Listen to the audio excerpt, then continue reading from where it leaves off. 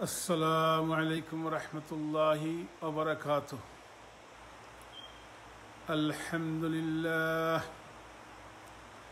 Alhamdulillah nahmaduhu wa nasta'inuhu wa nastaghfiruhu wa nu'minu bihi wa natawakkalu alayhi.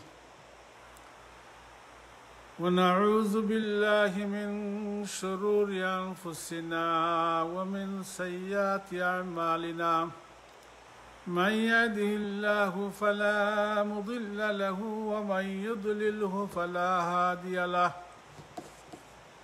ونشهد أن لا إله إلا الله وحده لا شريك له ونشهد أن سيدنا وحبيبنا ومولانا محمدا عبده ورسوله إن الله وملائكته يصلون على النبي يا أيها الذين آمنوا صلوا عليه وسلموا تسليما صلى الله على سيدنا ومولانا محمد وعلى آله وأصحابه وسلم صلى الله على سيدنا ومولانا محمد وعلى آله وأصحابه وسلم بلغ العلا بكماله كشف الدجى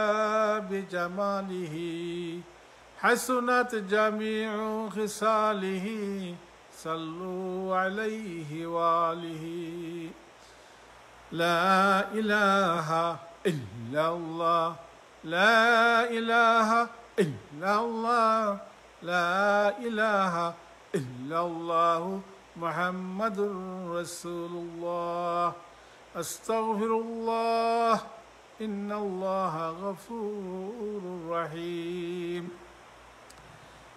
Respected brothers and sisters, it's Allah subhanahu wa ta'ala who has given us some tawfiq to spend some time for deen, listening to Quran and Sunnah. Let's say Alhamdulillah.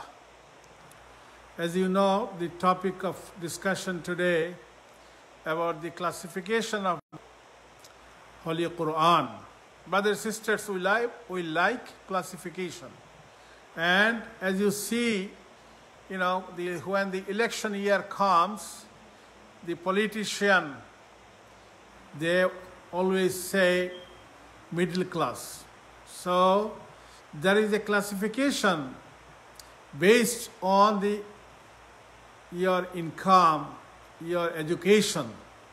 Some people, what they say, higher class, then middle class and low class. So this is a classification we see based on your earnings and your education. And during the election year, the politicians, they always address the middle class because they are the majority people of the society, and the politician, they will not win if they don't get enough support from the middle class. So this is one classification. As you remember, Karl Marx, Lenin, they have another classification. They divided the whole mankind into one class that is called bourgeois. Maybe many of us are not familiar today with this word. Bourgeois means those who are very rich, wealthy people, those who accumulated a lot of wealth. At the same time, there is another class, according to them, according to Karl Marx, Lenin, that proletari. Proletari means those who doesn't have much wealth, they are very poor, all they have two hands, they are the working class. So see, according to Karl Marx, Lenin, there is a classification where bourgeois and proletari, for their political gain, they divided the mankind. If you look at the, India, they have another classification like Brahman, Kshatriya, Shudra, and so on. But there are so many other classifications. But Allah subhanahu wa ta'ala, the Lord of the universe, He does not recognize any of those classifications. only classification that Allah subhanahu wa ta'ala and Holy Quran mention based on faith, based on your iman. So according to the Holy Quran, there are three classes of people. Number one, the believers, the mu'min, the people who believe in Allah subhanahu wa ta'ala and His messengers. So this is one category of people. Then another category of people, those who don't believe, those who are atheists, those who are mushrikeen, those who are idol worshipper. So this is another classification, another group of people. And the third group is called munafiqin, the hypocrites. They claim as believers, but we'll discuss about the features and other things. So these are the three groups of people according to the Holy Quran. The mu'min, the believers, then the kuffar, the non-believers, and the third group is munafiqeen. The hypocrites, are the one, those, we'll talk a little later about them. The first group of people is called mu'min. And our Holy Quran, it starts saying, ذَلِكَ الْكِتَابُ لَا رَيْبَ فِيهِ هُدًى لِلْمُتَّقِينَ الَّذِينَ يُؤْمِنُونَ بِالْغَيْبِ وَيُقِيمُونَ الصَّلَاةَ وَمِمَّا رَزَقْنَاهُمْ يُنْفِقُونَ وَالَّذِينَ يُؤْمِنُونَ بِمَا أُنزِلَ إِلَيْكَ وَمَا أُنزِلَ مِنْ قَبْلِكَ وَبِالْآخِرَةِ هُمْ يُوقِنُونَ أُولَئِكَ عَلَى هُدًى مِّن رَّبِّهِمْ وَأُولَئِكَ هُمُ الْمُفْلِحُونَ. Subhanallah. At the very beginning of the Holy Quran, Allah subhanahu wa ta'ala is describing all the features of the mu'min. They are the people, those who believe in Allah subhanahu wa ta'ala as unseen. We have never seen Allah subhanahu wa ta'ala.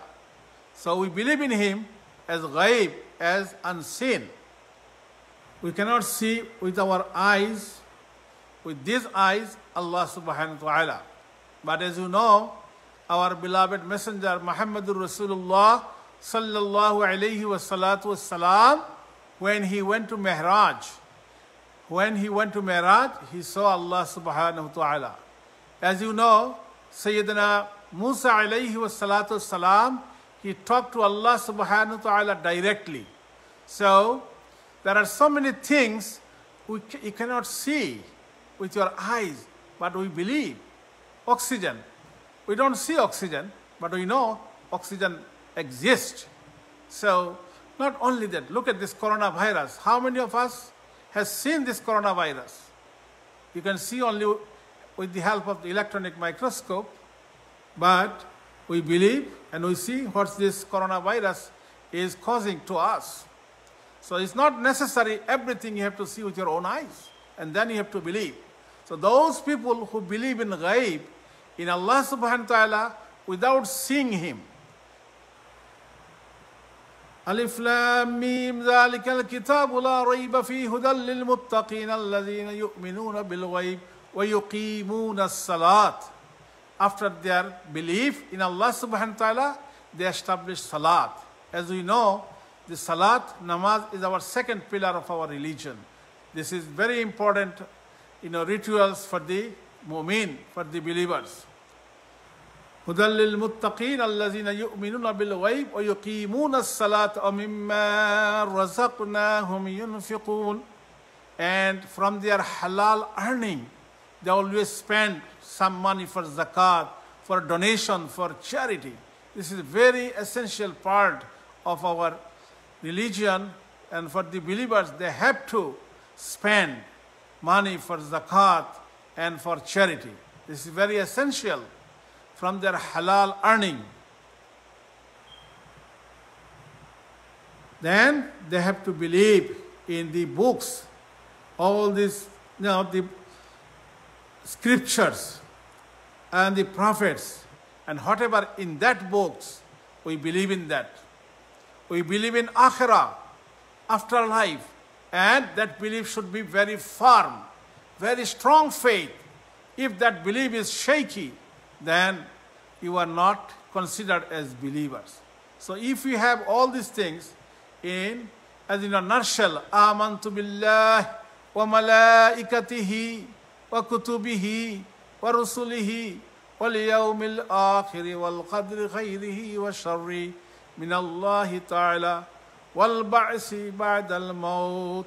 These are the components of our faith, that we believe in Allah subhanahu wa ta'ala, we believe in the angels, we believe in the prophets, we believe in the scriptures, we believe in akhirah, we believe in our fate, and we believe in resurrection. These are all the important components of our faith. And when you claim yourself as a believer, as a mu'min, you need to have strong faith in all these I mentioned. And akhirah, yaqeen, strong faith. How we explain? For example, 3 plus 3 is 6. If somebody comes and tells you that it's 4 or it's 7, you will say no. Because 3 plus 3 is 6. You are confirmed with that. So that's why it's very important for us to believe, to say that this is akhirah is there, and you don't have any hesitation, on that. So if you have a strong faith, then you will be considered as mu'min. And Allah subhanahu wa ta'ala is telling, they are the one are guided. They are the one who will be successful in this life and afterlife. And then the second class of the people, those who don't believe in Allah subhanahu wa ta'ala, what they say? They don't believe. They reject. They are atheists. They said everything automatically happened by nature. They don't accept the existence of Allah subhanahu wa ta'ala. They don't believe in the prophets. They don't believe in, afterlife. In hiya illa hayatuna dunya namutu wa nahya wa ma nahnu bimab'usin. They want to enjoy this life, and they don't say, we don't care what will happen after I die, after death. They don't believe in that. In hiya illa hayatuna dunya namutu wa nahya wa ma nahnu bimab'usin. There are so many people today, at our time, they are atheists. They don't believe in akhirah. They don't believe afterlife. So Allah subhanahu wa ta'ala categorized them as non-believers, kuffar. ختم الله على قلوبهم وعلى سمعهم وعلى أبصارهم غشاوة ولهم عذاب عظيم.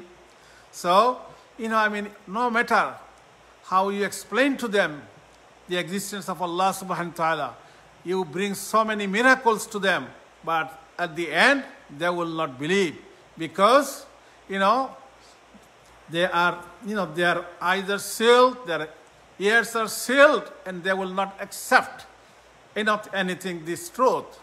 ختم الله على قلوبهم. Their qalb has been sealed by Allah subhanahu wa ta'ala. Like Abu Jahl, he saw all these miracles. He saw the Prophet sallallahu alayhi wasallam, but he didn't accept. Because ختم الله على قلوبهم وعلى سمعهم وعلى أبصارهم غشاوة ولهم عذاب عظيم. Severe punishment is waiting for them, for those category of people. And then the third category of people we'll talk about today, about the munafiqeen. There are another category of people, they claim that we believe in Allah subhanahu wa ta'ala. We believe in akhirah. But Allah subhanahu wa ta'ala is telling, no, they don't have real faith. They are not the believers. ختم الله على قلوبهم وعلى سمعهم وعلى أبصارهم غشاوة ولهم عذاب عظيم ومن الناس من يقول آمنا بالله وباليوم الآخر وما هم بمؤمنين. Look at this. Allah subhanahu wa ta'ala, who knows what is inside in your heart. Halimun bizati sudur. So somebody can claim, yes, I believe in Allah subhanahu wa ta'ala. I believe in akhirah. But in reality, he doesn't have that faith in his heart It's not coming from his qalb.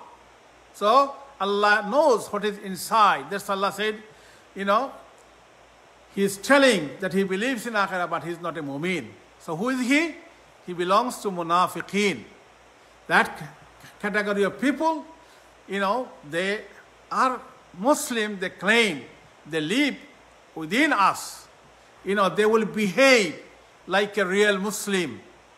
And they will show, if you look at them with their dress, they are praying behind the Imam.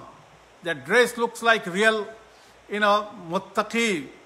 And all other activities they are doing. But you will see Allah subhanahu wa ta'ala is saying, no, they don't have Iman. They are munafiqeen. They are hypocrites. And the punishment of the hypocrites is very severe, like the punishment of the non-believers. So brothers and sisters, Quran describes very clearly about the munafiqeen. هُدًى لِّلْمُتَّقِينَ الَّذِينَ يُؤْمِنُونَ بِالْغَيْبِ وَيُقِيمُونَ الصَّلَاةَ مِمَّا رَزَقْنَاهُمْ يُنْفِقُونَ وَالَّذِينَ يُؤْمِنُونَ بِمَا أُنزِلَ إِلَيْكَ وَمَا أُنزِلَ مِنْ قَبْلِكَ وَبِالْآخِرَةِ هُمْ يُوقِنُونَ أُولَٰئِكَ عَلَىٰ هُدًى مِّن رَّبِّهِمْ وَأُولَٰئِكَ هُمُ الْمُفْلِحُونَ. Then you see, besides that, we're going further, that this category of people, munafiqeen, they try to get the benefit from the mu'min. At the same time, they want to get benefit from the kuffar, from other. So Allah subhanahu wa ta'ala is telling they are diseased, they are sick in their sickness, in their heart, in their qalb. في قلوبهم مرض فزادهم الله مرضا ولهم عذاب أليم بما كانوا يكذبون. Because they are sick, their qalb is sick. And when you are sick, you cannot accept good things. For example, if you are physically sick, you have high fever, no matter how good the food is, you will not eat it because you don't have the appetite because of your physical sickness. At the same time, the munafiqeen, their qalb is sick. So that's why they don't accept Allah and His Messenger, akhirah, the important good things. That is very good for them. They are not accepting. في قلوبهم مرض فزادهم الله مرضا ولهم عذاب أليم بما كانوا يكذبون. So this is the problem, because they are sick, their heart, their qalb is sick. Brother, sister, if your qalb is sick, doesn't matter. Whatever way you try, they will not accept it. So there are some features that we can identify who is munafiqeen. This class of people, munafiqeen, they cause so much harm to our religion. At the time of Prophet sallallahu alaihi wasallam, and even today, they are causing more trouble. They are causing more trouble to our deen. So what are the features? How you recognize who is munafiq? إِذَا جَاءَكَ الْمُنَافِقُونَ قَالُوا نَشْهَدُ إِنَّكَ لَرَسُولُ اللَّهِ وَاللَّهُ يَعْلَمُ إِنَّكَ لَرَسُولُهُ وَاللَّهُ يَشْهَدُ إِنَّ الْمُنَافِقِينَ لَكَاذِبُونَ. In this surah, Allah subhanahu wa ta'ala is giving the description of the munafiqeen. So the munafiqeen, whenever they say something, they always lie. They lie. They don't tell the truth. Number one, whatever they say, it lie. So imagine how many people among us today, they are Muslim, but they lie. They lie right and left. Brothers and sisters, the first important feature of the munafiq, that he lies. إِذَا جَاءَكَ الْمُنَافِقُونَ قَالُوا نَشْهَدُ إِنَّكَ لَرَسُولُ اللَّهِ وَاللَّهُ يَعْلَمُ إِنَّكَ لَرَسُولُهُ وَاللَّهُ يَشْهَدُ إِنَّ الْمُنَافِقِينَ لَكَاذِبُونَ. Those munafiqeen in the battle of Uhud, they didn't participate. They were sitting in Medina, and they were happy with the loss of the mu'min. But when Muhammad sallallahu alayhi wasallam returned to Medina, and they are showing sympathy, they are telling, we believe in you, you are the great prophet. Allah subhanahu wa ta'ala, revealed to our prophet that they are lying. They are lying. Don't believe in them. So number one feature, whenever they say something, they lie. They lie all the time. Then another feature, they break their promise. They will promise you that they will do it, but they are not there. They are not there. We see among the politicians, before the election, they will come and they will promise they will do all kinds of, work for the community. But election is over, they forget about everything. They don't remember their promise. This is the sign of the hypocrites. A Muslim, whatever he promised, he has to fulfill it. But the munafiqin, they don't, care about their promise. They break their promise. So this is very important feature. Brothers and sisters, you claim yourself as a Muslim, as a mu'min, you need to fulfill your promise. If you promise, you have to fulfill it. That the munafiqin, they break their promise. They don't care about their promise. Look at the example of the Prophet Ismail alayhi wassalatu wassalam, how he fulfilled his promise. One time, during his time, he promised somebody to meet a place. And Ismail alayhi wassalatu wassalam, he went to that place and that person was not there. So what he said? Maybe he forgot. He went second day again. Then he's not there. He thought maybe he forgot. Third day. In that way he went there 30 days. Look at the Sahaba, the Prophet, how sincere to fulfill his promise, because he told him that I'll meet you under that tree in that place. And that person didn't show up. But the Prophet of Allah subhanahu wa ta'ala, to fulfill his promise, he went there, first time, second time, up to 30 days. Subhanallah. That's how they are sincere about their promise. So that we have to learn that if we promise, I will help you, I'll do it, we have to do it. And then third feature, if you keep some amana, you will not get it back again. And amana is a great term. For example, if you tell somebody, this is confidential, it's between you and me, after half an hour, everybody knows about this. He doesn't keep that amana. He is giving, he is telling everybody. Although you give him the condition that this is amana, secret, brother, I want to, share with you. It should be between me and you. But, right away, he's telling other people and it's going everywhere. So this is not acceptable. This is a feature of the munafiqeen. Our body, this is the amana. We have, and then, look at this. Our Prophet sallallahu alayhi wasallam, he was such a trustworthy. Before his prophethood, the kuffar, they used to keep all their wealth, jewelry, everything to him. People of Abu Jahl used to bring to the Prophet. That's how the Muslim should be. It should be. But the munafiqin, they are the one, they don't care. So these are the main features of the munafiqin. Innal munafiqina fi darkil asfali minan nar. Subhanallah, Allah subhanahu wa ta'ala is telling, the place of the munafiqin under the, deep in the hellfire. Severe punishment. So we should check ourselves. Is it me? Do I have any features? Other features of the munafiqin, they are very lazy in their salat. It's very hard for them to attain Fajr and Isha prayer. They are lazy, doing their prayer, salat. So there are so many other features, brother, sister. If we remember these three main ones, that they lie. As a Muslim, you cannot lie. Number two, you cannot break your promise. Number three, amanat, you should keep it and maintain that, subhanallah. And in our salat, we should always, be sincere, khushu khuzu, with your heart.